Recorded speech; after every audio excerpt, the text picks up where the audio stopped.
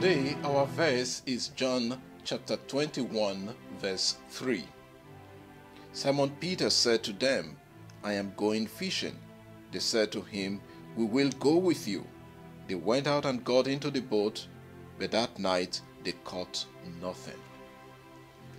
Jesus had been crucified, buried, and now risen. He had appeared to the women and the disciples, but they were still afraid of the Jews.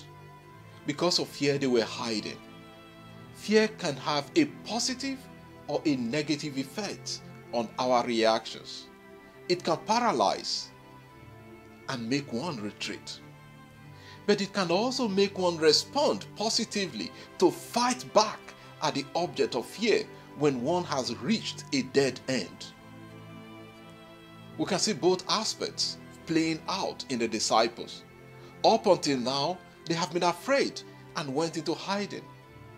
This fear will not be totally eliminated until the day of Pentecost, when they will receive the Holy Spirit and be prepared to die for their Lord and Master. However, we see signs of pushing back already in this text. They want to go out. They cannot continue to hide.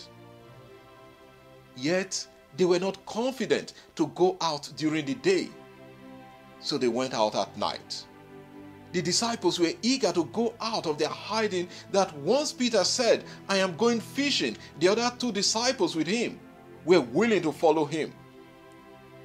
Yet they went out at night. One could say they went out at night because, as professional fishermen, the night was the best time for fishing. That is right. That could be correct. But they could also be going out at night because of fear. And that is the way I'm seeing the text. Probably they did not want anyone to see them during the day.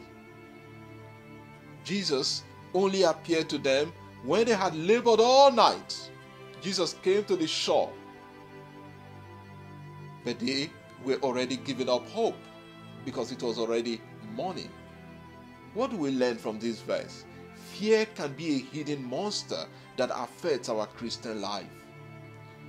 Like the disciples, we may choose to be boxed in our own little space, or decide to go out as people filled with hope and with the Spirit of God.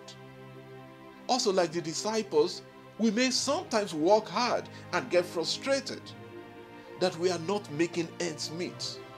But the good news is that the reason Jesus is always close to us in our fears and worries, in our challenges and frustrations, He's ever there.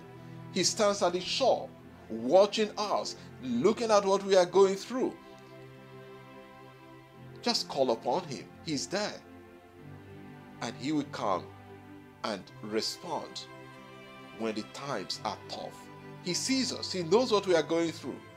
So what is your difficulty today? What are you going through? Turn to Jesus. He's there by the shore, and He will come to you. Lord, when we are afraid or getting frustrated because of problems, stay close to us and console us with your presence. Amen. God bless you, and I wish you a lovely day.